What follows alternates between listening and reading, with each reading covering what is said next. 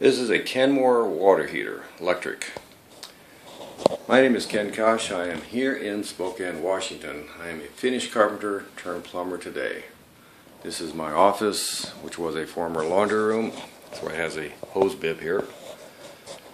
This is getting a new floor today. Anyway, my water heater was leaking a little bit, and I also discovered there was tons of calcium in the bottom.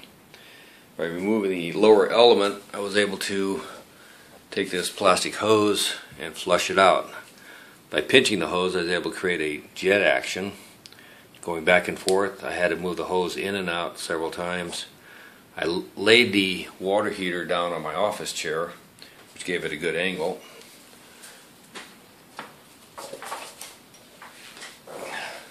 Like so.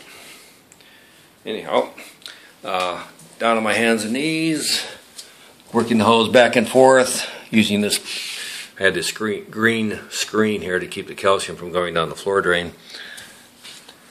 So, using a jet action, pinching the hose, moving the hose in and out several times, because the calcium will build up right in the entrance, and like rocks it won't want to come out. So you gotta pull the hose in and out, different angles, stick the hose way inside, back and forth, whatever it takes. I had to actually take a paper clip to free the cock over there because it had calcium in its entrance. So I stood the water heater up several times, laid it down several times, and this took about a half hour.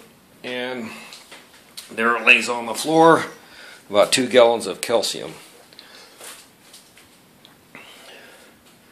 You can give your water heater another 10-15 years of life by doing so.